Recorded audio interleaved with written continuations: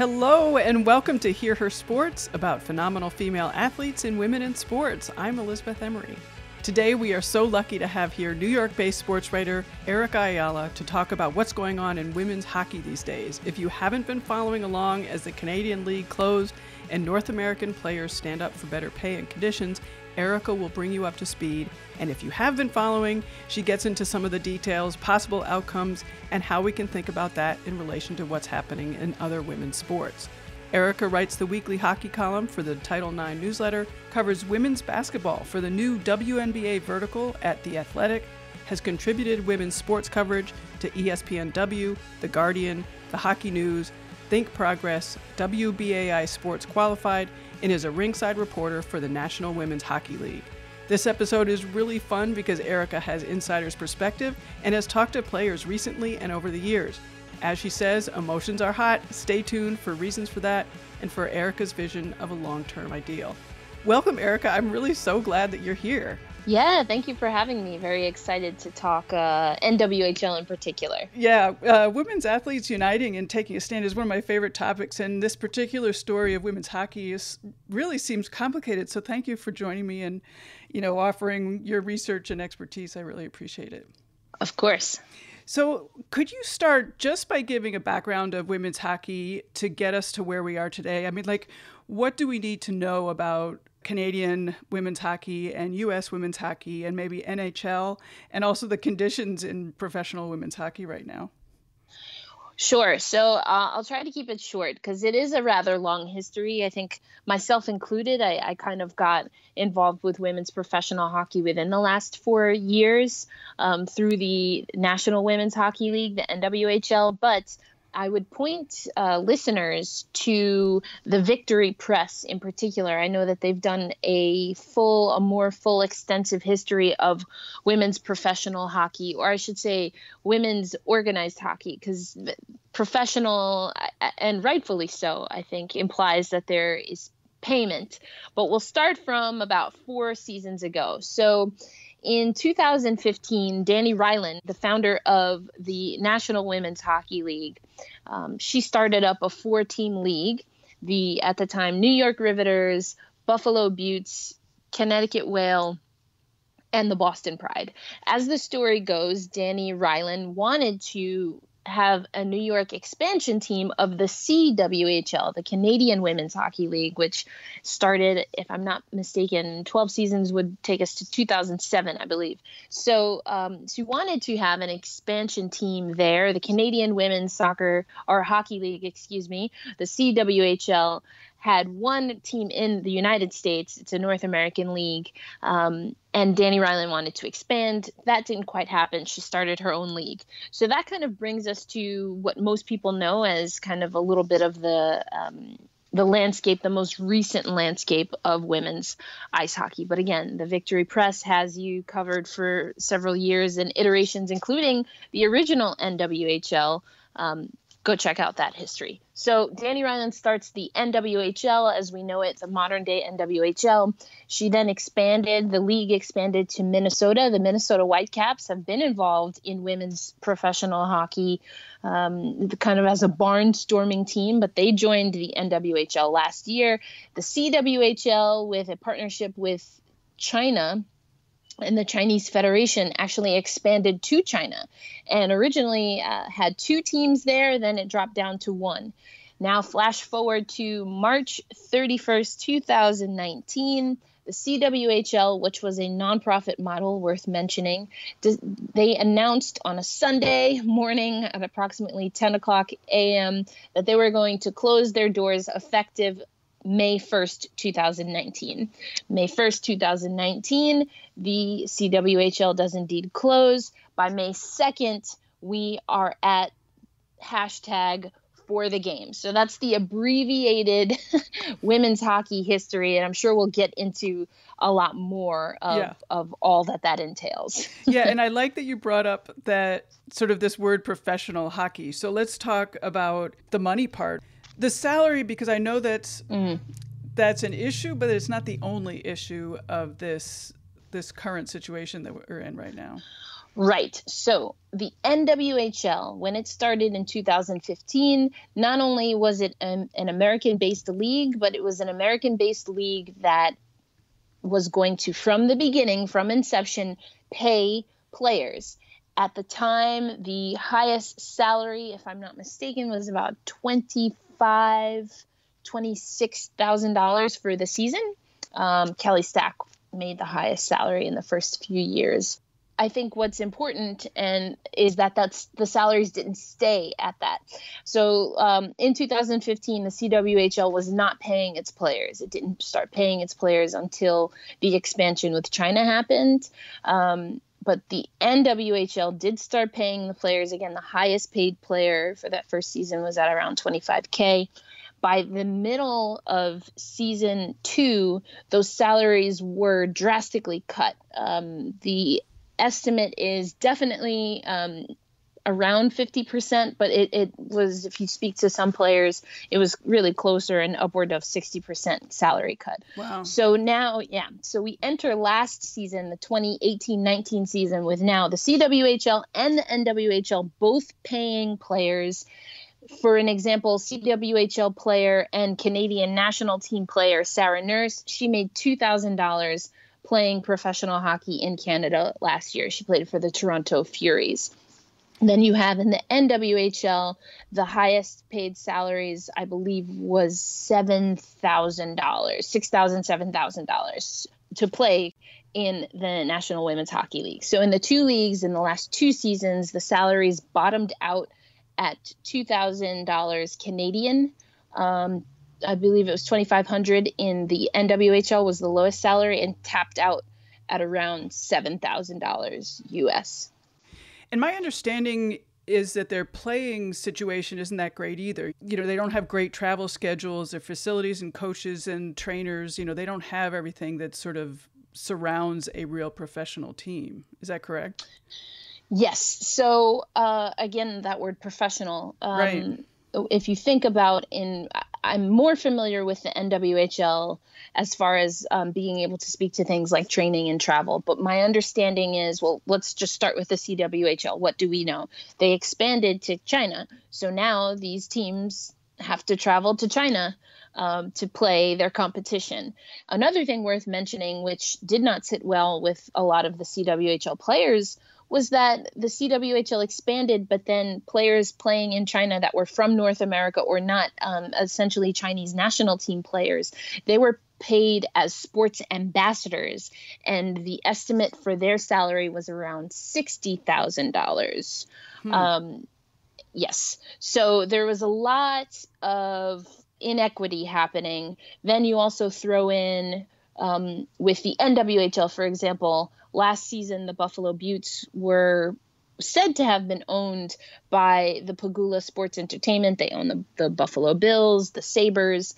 And so there were certain additional perks, if you will, that they could offer to really get to that professional level, such as housing and assisting with travel that other teams didn't have.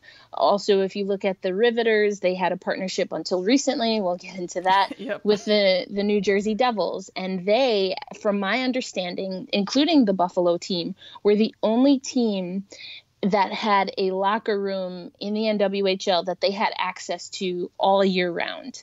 And it was only their locker room. There were no junior teams, no rec leagues that used that space. That was just for the Riveters. So you see that there are definitely some situations across the board, across both North American leagues, where you had things that were closer to professional, but I think you'd have to give both leagues kind of, if we're being nice, maybe a C-D when it comes to the level of professionalism. Yeah. For women, for female hockey players, for professional athletes, particularly in 2018-19. I think the standard has raised over the years across the board in sport, but it has not elevated for women's hockey. I think the Buffalo Beauts example is really interesting because everything I read, all the players seemed, just effusive about the situation they were in. And, they certainly weren't making any more money than any of the other team players, but they had a professionalism surrounding their playing that seemed to make a huge difference. Yes. And I think, again, you saw some of that. There were things, and you mentioned it, that the salaries stayed at the NWHL salary rate or salary cap, but there were other things that were available to them. Things like having meals before and after practice, before and after games, being able to they had, their own PR and media relations and things like that. It is interesting, though, because I spoke to a player. She did not play with the Buttes last season, but for 2017-18, the Buttes kind of took ownership of the team midway through, and she wanted to see more from the partnership. And I think you started to really see that come to light. Unfortunately, we don't get to see it, at least for the presumable future, what that would have looked like with a little bit more time. But yes, I do think that overall the sentiment was that was a good partnership. And it did get the NWHL as a whole, and certainly the Buttes team, much closer to professional than what other teams likely enjoyed in NWHL, and then again across women's hockey. Right. You sort of mentioned it, but just to reiterate it, both Pegula pulled out of the Buttes and the New Jersey Devils pulled out of the Riveters. And that just happened within the last week, both of those. Yes, that's correct. So the Pegula Sports Entertainment, and this is something that I found a little odd. Lindsay Darkangelo, who's in Buffalo and covers Buffalo sports for The Athletic, it sounded as though there was no money exchanged for ownership of the Buttes, and that the Buttes were essentially just taking on the expenses. So I just thought that was interesting when we're talking about business models, because I'm sure we'll get into For the Game is a lot about business model. That's a lot of the language that's being thrown around. So it just was interesting to me that it didn't seem like any money was exchanged. So it was essentially that now everything goes back to the NWHL, going now to the New Jersey Devils. They had a strategic alliance that would have entered its third season, and they cut that short by one season. Now, the interesting thing, as I mentioned, with the Riveters is, again, they had access to that locker room 365, 24/7, from what I understand. And now the reports are, and I haven't been able to speak to anyone from the New Jersey Devils organization just yet. I'm hoping that I'll get to speak to someone. But we understand from reports by Emily Kaplan and a few others that the Devils are not making ice time or the locker room facilities available for the NWHL at all. So the NWHL and the Metropolitan Riveters, one of the four teams that has a championship in the NWHL, they're going to have to find a new home. Right. Man, I have just so many questions. I mean, like you talk about they have to find a new home. I mean, some of my question is just like, will something be happening for the next season? The NWHL is moving forward as if that is the case, and also in For the Game. So when I use the term hashtag For the Game, that is, of course, the statement of players that was made on social media stating that they will not play in any North American women's professional league for the upcoming season. So that would be 2019-2020. So players like Hillary Knight, Kendall Coyne-Schofield, if you look at some Riveters players, Michelle Picard, who was the captain of the Riveters and made her way back to the national team, she has retweeted and has taken to social media to show her support for the game. So we don't know. I guess that's my way of saying we really don't know. The NWHL is moving forward, as I was saying, as though there will be a next season for them, a season 5 as it would be. The CWHL no longer exists, so there's nothing to plan on that side. But players are resolute in saying they will not play in North America. There have been lots of things suggested and hinted at as far as what that will mean. We've also seen players start to use the term gap year. Sarah Nurse did a great interview, and Anya Bottolino, who's the NWHL Players Association director, she was also on that podcast for Hockey Night in Canada. According to Sarah Nurse, they really want this to be within the time frame of a 16-month absence from the sport and then find their way back. But there's not really any indication of what For the Game will look like. There are still a lot of questions about if the NWHL will get going in season 5, but then also what would that look like? So there's lots more questions than answers right now. Sure is. So there are 200 players who have signed on to the For the Game. So how many players are saying that they're not for that? So that is a number a little hard to find. I would recommend, there's so many great people, and this is why I'm going to completely name drop throughout this conversation, because there's a lot of really great people that I've worked with closely that cover both of these leagues, particularly those I know in the NWHL that I do think folks should follow if they want a little more context. So Melissa Burgess, I know, is one person that has a list of players in the NWHL who have those who have signed on to For the Game, those who maybe just aren't active on social media, and those who, at least as of yet or publicly, haven't said anything. So those lists do exist. The majority, from going off of Melissa's list, last time I looked at it, it does look like the majority of players that played in the NWHL last year have publicly endorsed For the Game. However, I have spoken to players that have wished to remain anonymous, and they are in a situation where they want to remain anonymous, not because they're necessarily against the idea and the concept of For the Game, but they have questions about For the Game, what it means. They also have questions for the NWHL and wanted time to be able to sift through the information as it was coming. And these players felt that even having those conversations with their former teammates, college teammates, professional teammates, competition on the ice, and friends, that even saying that has kind of been difficult. And there are a lot of emotions, I think, any way you slice it.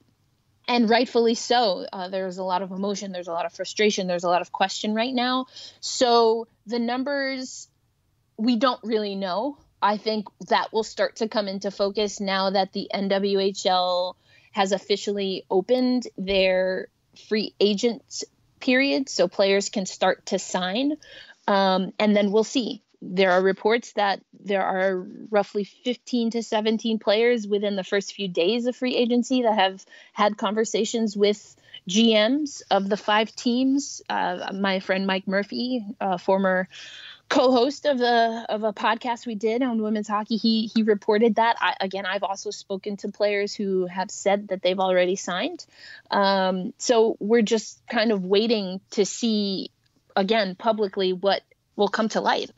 Are you able to articulate or hypothesize, I don't know what it is actually, of what the two sides are and what each side wants or is hoping to have, both for this coming season, but also in the bigger picture long term?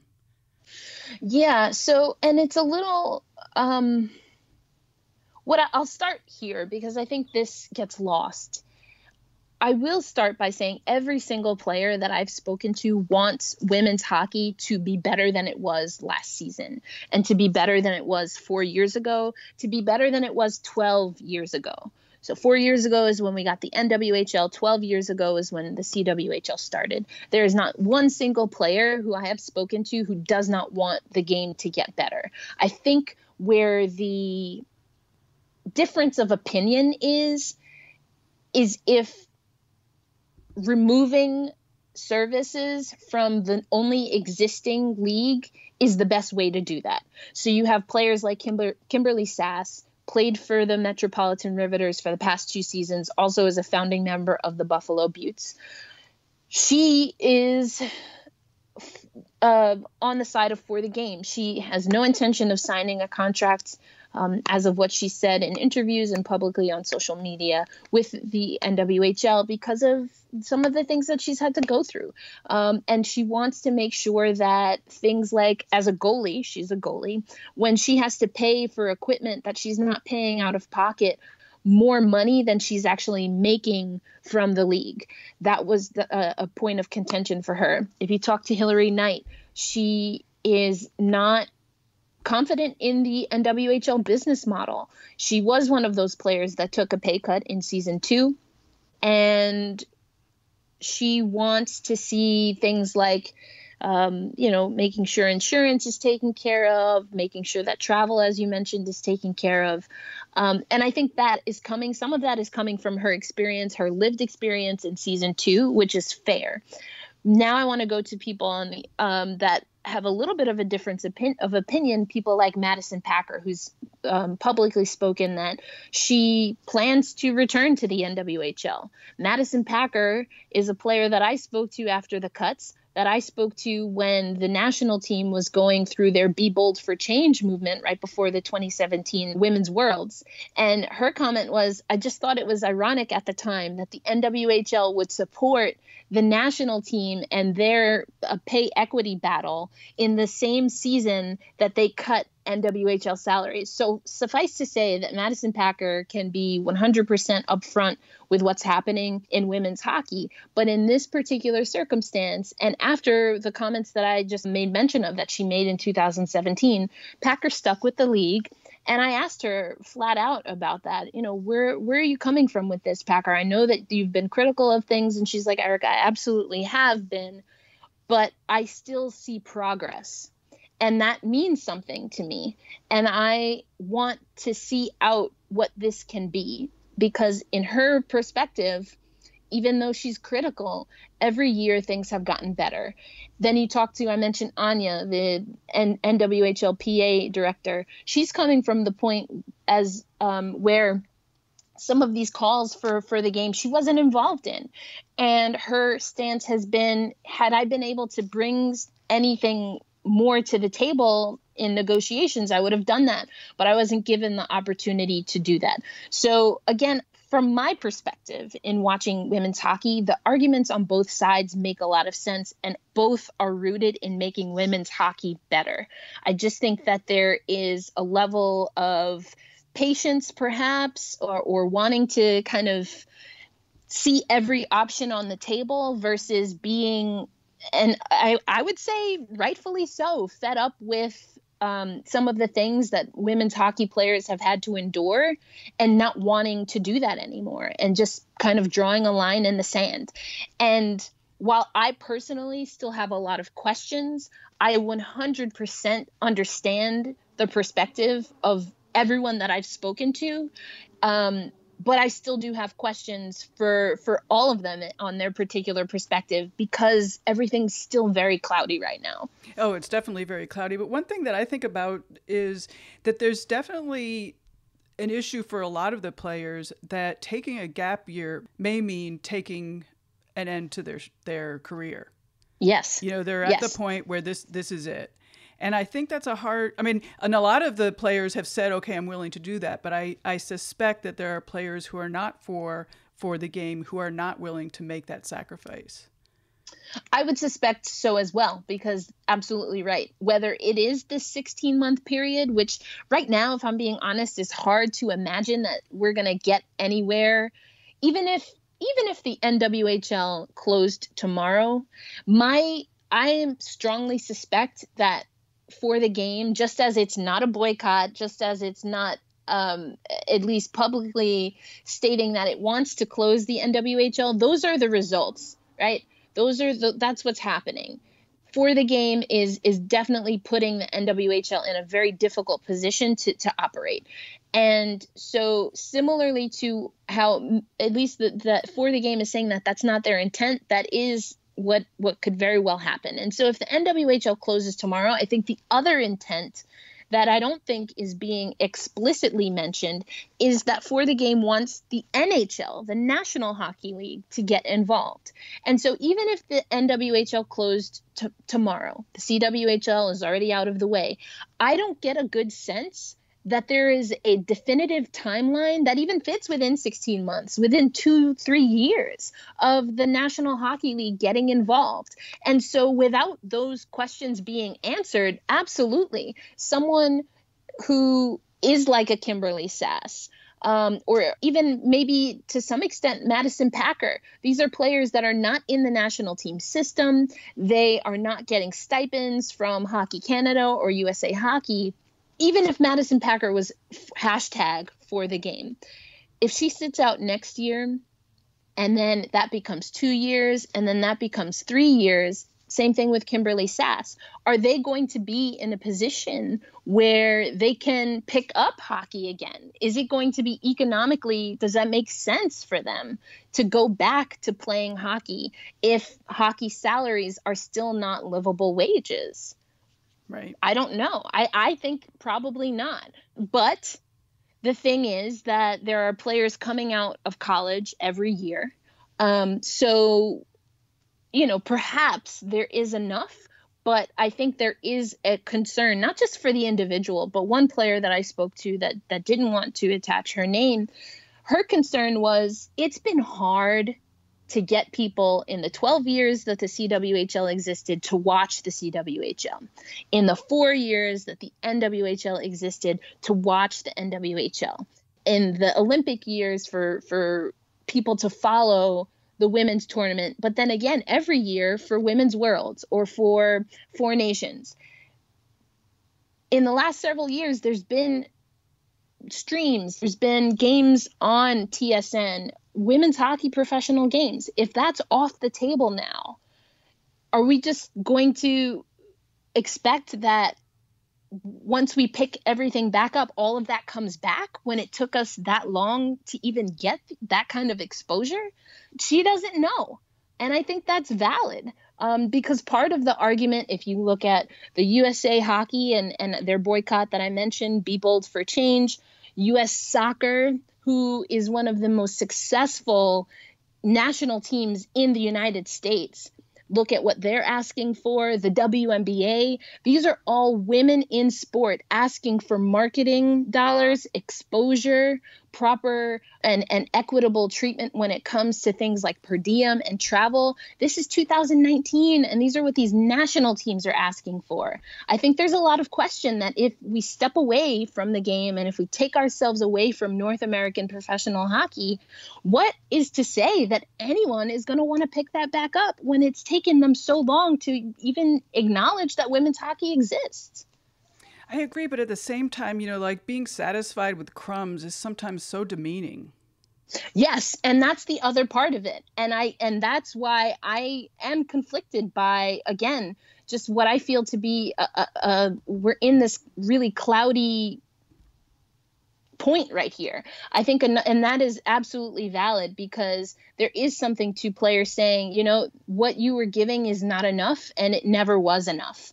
And that is absolutely valid. As someone who sees what players go through, there are a lot of things that need to change for women's hockey.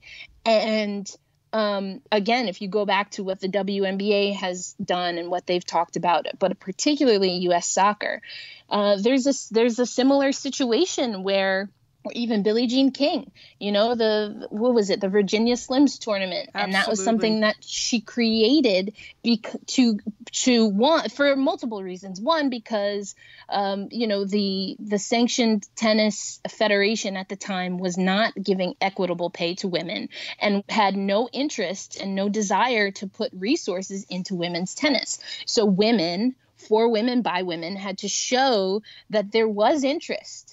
And that's how Virginia Slims came around. Very similar to now, if you listen to the 99ers from U.S. Soccer, they're talking a lot. They're kind of doing a media tour. And the victory tour that we see now came because the 99ers, U.S. Soccer, didn't believe they had just put all this money, millions of dollars, into MLS and didn't want to put money into women's professional soccer. So the national team players themselves decided to kind of create this tour, this 10-game tour, and showcase women's soccer and show that there was a fan base that would follow them outside of sanctioned international tournaments. So there's a lot of context for what's happening. Again, not being able to pay bills, not having things like, one of the players that hasn't signed on for the game, but one of the things that she said she did want to see for the future of women's hockey is, right now in the NWHL, they do have health coverage, but the thing she wanted to see, and the thing that she's hoping is in the new contracts, is that these players are getting the maintenance of their bodies covered. So right now, if you wanted to buy particular gear or a particular mouthpiece or a particular piece of equipment that helps you recover quickly, there's no mechanism with which you can do that in women's professional hockey. And that's something, for example, that she wants to see really come from this. And that's exactly to your point, and to the point, honestly, of the 200 plus players. That's exactly why they're saying we will not sign on. We will not play hockey in North America. I'm glad you brought up Billie Jean King, because people forget what a fight that was, and exactly how she put herself on the line, and how those other women put themselves on the line, and how there was also division within women's tennis about who would sign and who would not sign. Exactly. It was ugly. Same thing with, I mentioned U.S. soccer, and, one of the most famous scabs in all of, sport is Brandi Chastain, who won then the World Cup, the 99 World Cup, with that penalty kick. So it's very complicated is really what I'm trying to say. I'm extremely personally, professionally, conflicted with how I see things from day to day, and really from person to person and player to player. And I think you're absolutely right that is also a part of the history of these types of things, and not just in women's sports. This happens in men's sports as well. But now the real work is going to be, so what happens now? I think that we still are in a phase where there, again, are a lot of emotions. People are maybe feeling a certain way that they weren't on calls, or feeling a certain way that someone is not tweeting for the game, or is asking certain questions, or has even said they'd sign an NWHL contract. Maybe people are upset because they said they wouldn't play in North America, but maybe they'll go play in Sweden or Switzerland. But there's only so many spots that will be available to players, particularly in the CWHL. They had I think it was 6 teams. Yeah, that now you have 6 teams worth of players that have nowhere to play. Are they going to look to play in Europe? What does that mean for the players from North America that are there now? Are they going to be displaced? So there's lots of questions. There's just lots of questions. And I think the best thing that could happen is a little bit of a reset. I think that the goals, but particularly the expectation of the NHL, for me, is very unclear right now. And I think it's worth the players really making sure that they are able to express what taking a gap year, not necessarily what it means, but what it will lead to, and who are they talking to, and what are the buttons that they're pushing and pressing. If you look at Billie Jean King, Virginia Slims, their target was clear. U.S. Soccer and their current lawsuit is very clear. It's the U.S. Soccer Federation. I'm not sure there's a clear target here right now, either a target of, well, it's not explicit, the target. I think the target is the NWHL, because that's the only North American women's professional league. But I also think the target is the NHL, for 2 very different reasons. But I think some of that really has to be explicit. And if the NHL isn't going to step in, or if the players aren't asking or trying to force the hand of the NHL, then who are they talking to make sure that this gap year, this 16-month kind of figure it out period, who's going to help, and who's going to be at the head of bringing women's ice hockey back? We don't know right now.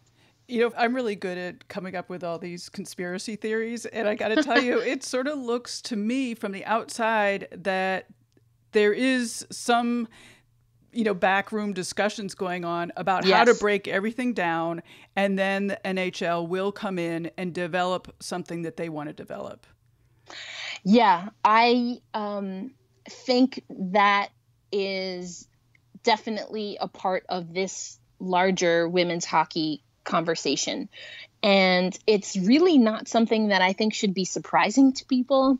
I mean, when Brenda Andress was the commissioner for the CWHL, Cassie Campbell-Pascal has talked about she's seen plans for an NHL, or I should say a WNHL, and it just is there's leaders that are in the way.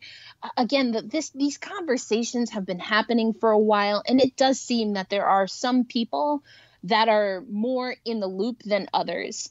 And that happens also in labor movements. That's also not surprising. So I don't see anything intrinsically wrong with that, except if the message isn't clear and there are still a lot of people that have questions, and they feel that when they've been trying to ask these questions, that has been what's kind of put them on the outskirts, that to me just seems to be an unnecessary lack of communication. Right. I mean, one of the reasons I said my conspiracy theory thing is that some of the excuses being used for these breakdowns that are happening seem like a bunch of hooey, honestly. I mean, and you mentioned the business model issues, and it just doesn't make sense to me. Could you sort of talk about the nonprofit and the for-profit and all of that business? Really glad you asked that, because this has really to use a Southern term, burned my grits since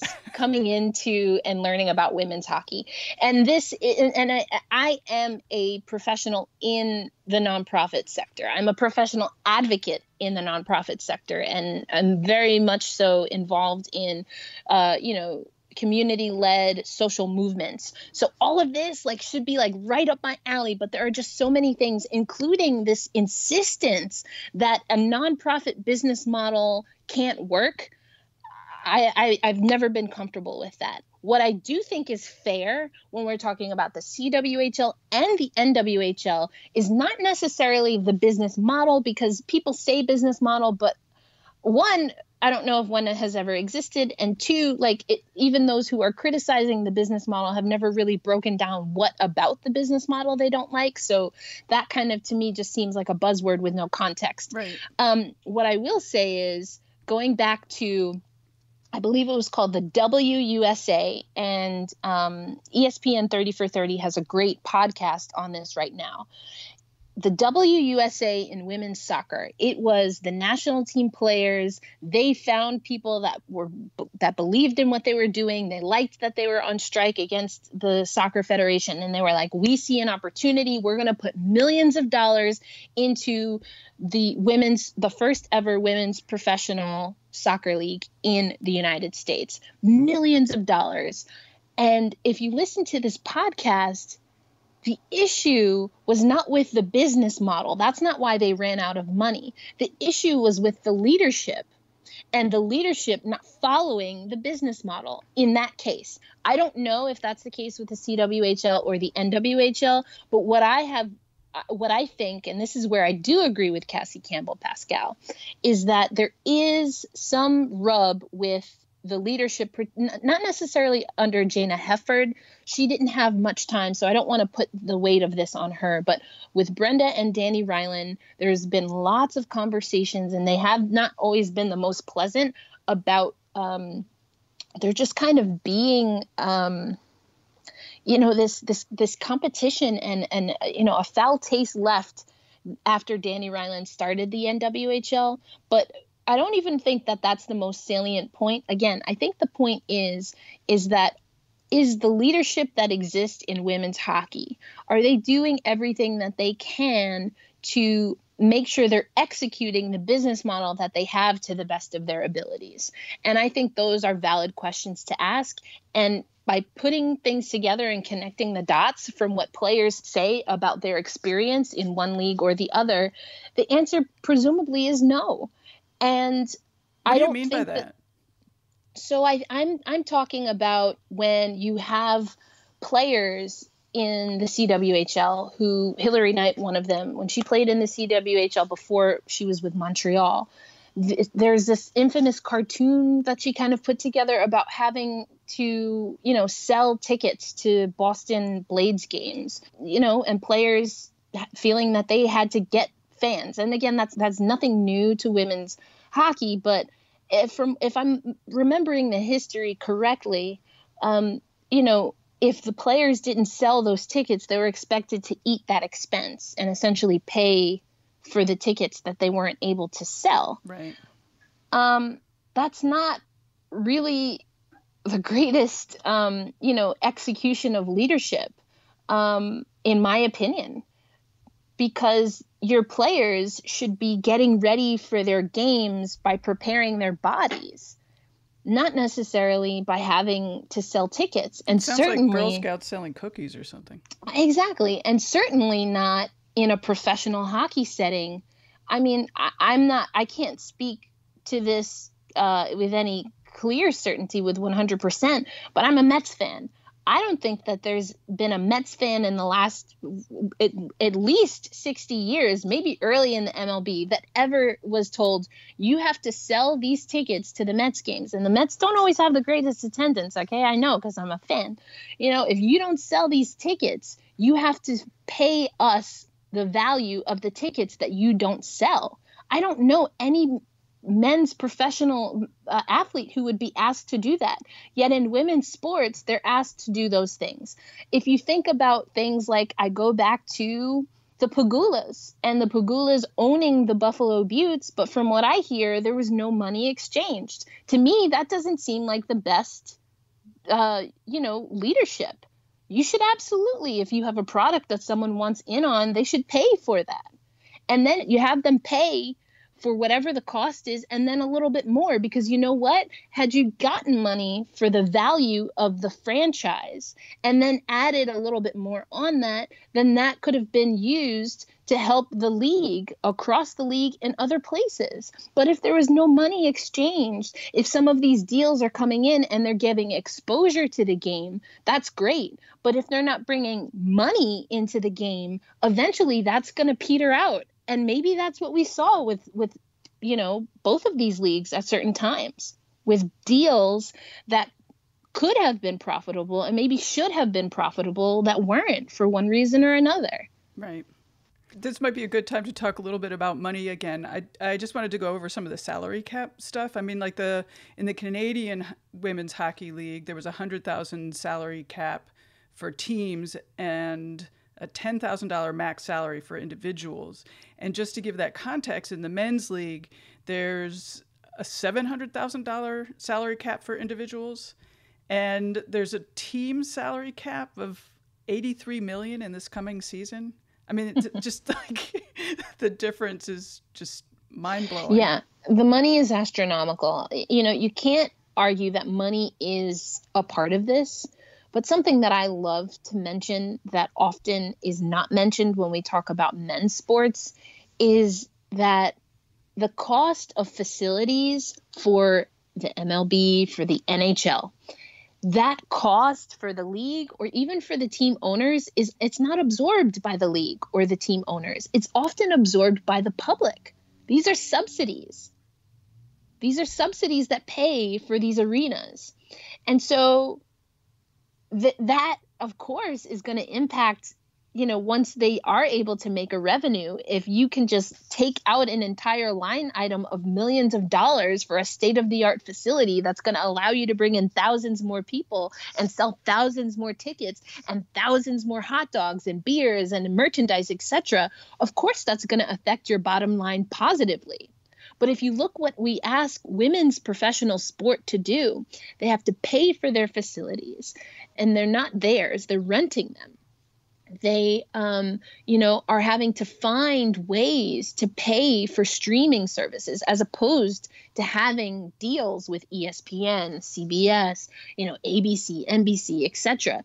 The equity is just astronomical. The inequity, I should say, And so, of course, because of all of those things, the men are going to have more money to play with. And that's understandable. And I think if you talk to players, they're not asking right now to make millions of dollars. But to say that there's not enough money in sport, in the business of sports, to find ways to give women a living wage, to pay professional sports in 2019, that argument doesn't make sense to me. Right.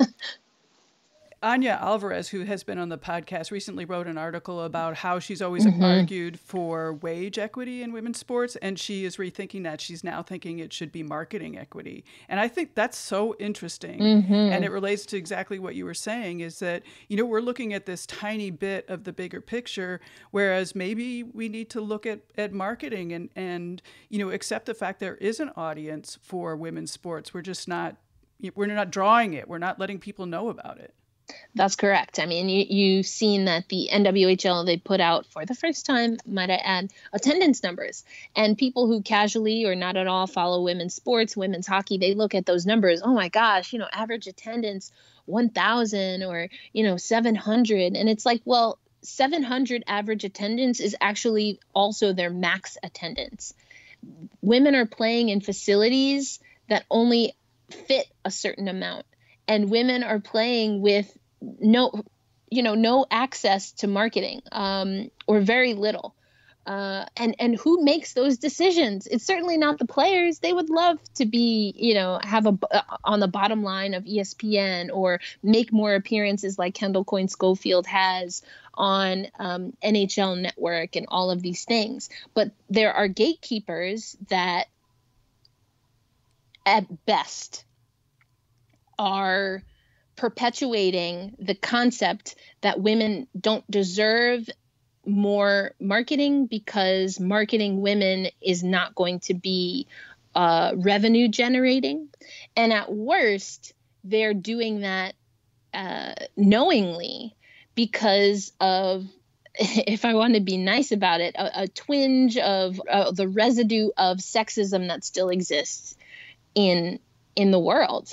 And it's really unfortunate, but you're starting to see women in sports call that out. So I go back to the WNBA calling that out, and go back to U.S. soccer and even the USA hockey team. They're calling that out because when they are able to have larger venues, when they are able to have their jerseys customized online, there are fans that are showing up.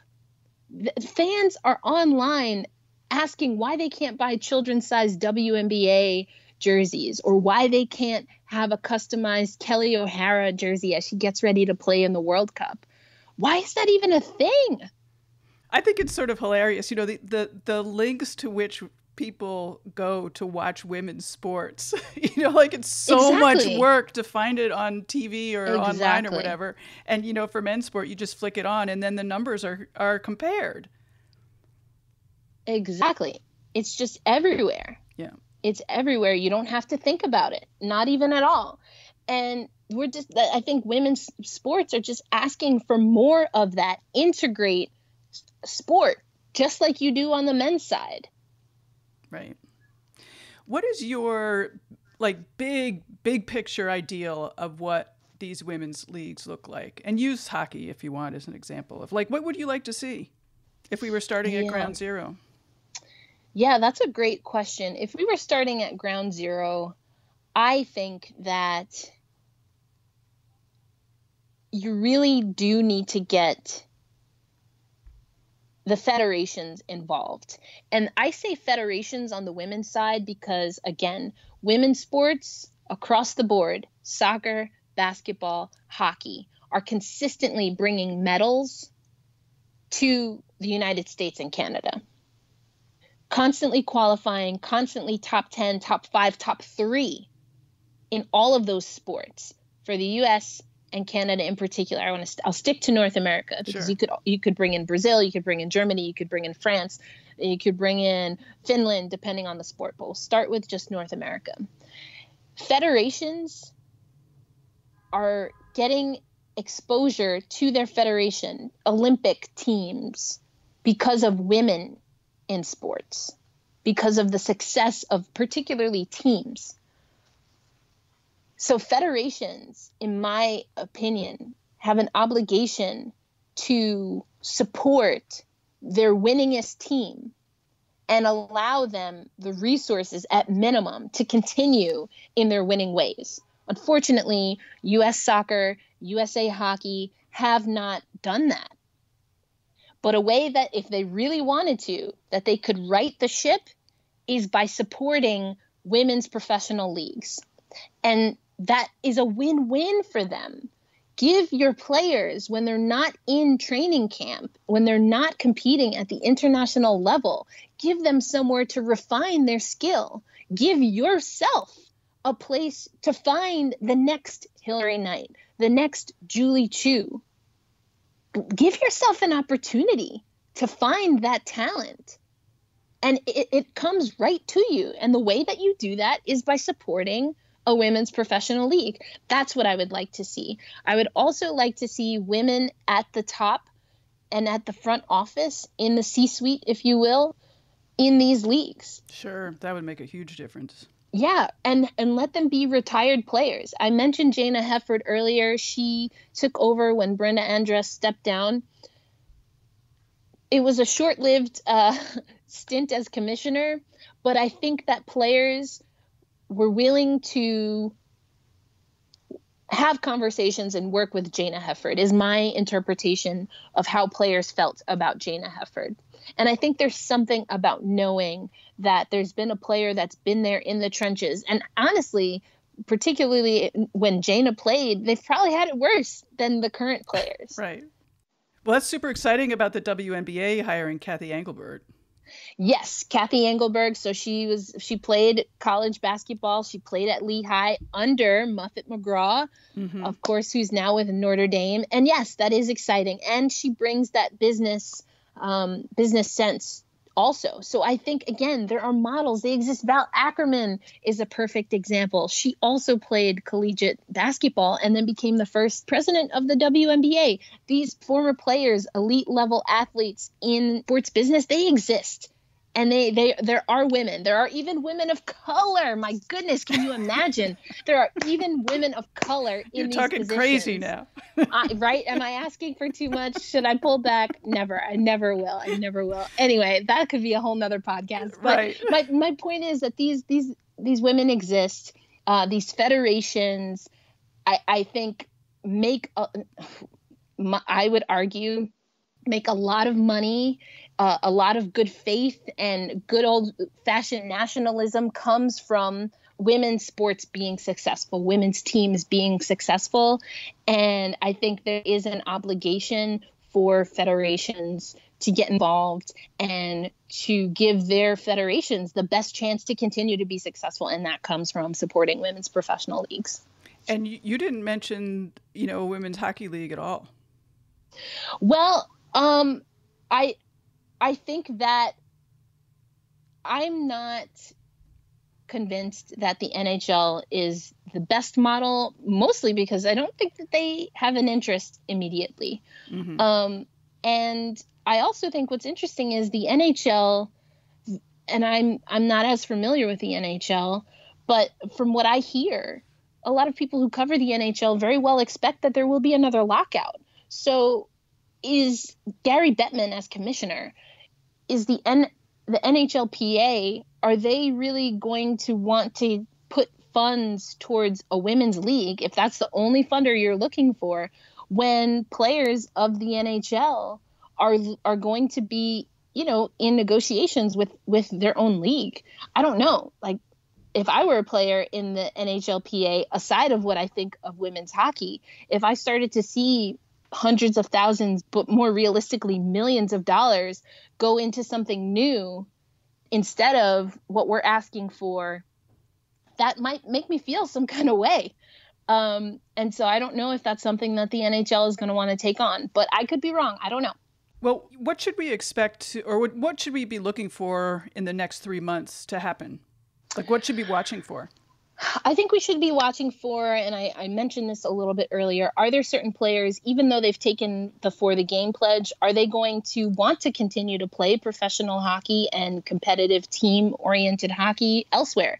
So look for players that maybe played in North America, either in the CWHL or the NWHL. Look to see if they're trying to sign contracts in Sweden, in Switzerland, in Russia. I think I'd look for that. Another thing is, we know that free agency for the NWHL has opened. Look to see if players are signing. That's going to be, kind of big to see. We might not know all of the names right now who at minimum had questions about for the game, but once they signed contracts, we'll know that they were willing to sign a North American contract. So definitely look for that. I think also on the for the game front, look for players who are going to remain in North America. Look to see if they start coordinating efforts where they can engage with fans, whether that's camps. I've heard the idea of kind of like a barnstorming or exhibition style tournament, very much like I mentioned the soccer team did. Cannot recommend enough that podcast 30 for 30 has up right now on that. But I've heard, people allude to that could be the case. But my question with that is, who's funding it and what are the payers going to get paid for that? Because again, this is at the crux about knowing your value. And so I do hope that if that does happen, that there are funders willing to provide the resources and the salaries for these women to continue to showcase and grow the game. And before we sign off, tell us where we can find your work and follow what you're writing and talking about. Yeah, for sure. So for women's hockey, I am kind of still a freelancer, but I've been writing for the Hockey News. I have a few things up at The Guardian. For women's basketball, I am very excited. There'll be some news that'll officially announce on Monday, so I'll save it for now. But I have a new outlet and a new exciting project for a pretty prominent sports media outlet that is going to be taking up women's basketball. So I will be doing beat writing for the Liberty for that. And awesome. Then I also, I'm very excited. And then I also cover soccer. I cover all three of the main sports and then everything else in between. I will be writing for the Equalizer and a few other places for women's World Cup coverage, but also the NWSL is back in action. So I'll be doing all of that there. But if that was too much to follow, you can follow me directly at elindsay08. That's ELINDSAY08 on Twitter and Instagram. And I will have links for all of that on the show notes for this podcast episode. Excellent. Great. Thank you so much. And maybe we can get you back on. Oh, I'd love that. Absolutely. Cool. Take care. Talk to you soon. Thank you. All right. You have a good one. You Bye. too. Once again, a big thank you to Erica for being on the podcast. She and I spoke the day before #ForTheGame announced that a new women's hockey union was formed. So as you just heard, we did not discuss that, but you can find a link to some information on that, along with a ton of other links, including the 30 for 30 podcast about the 99ers women's soccer team in the show notes. Also there, find more about Erica with links to her writing. It is super exciting that The Atlantic has really stepped up to support the WNBA this season. As viewers and women's sports fans, it's incredibly important that we show our support with dollars and viewership. Buy merch, sign up for the WNBA League Pass to watch games. It's only $16.99. And check out The Atlantic. All those links are in the show notes. And as always, thanks for listening.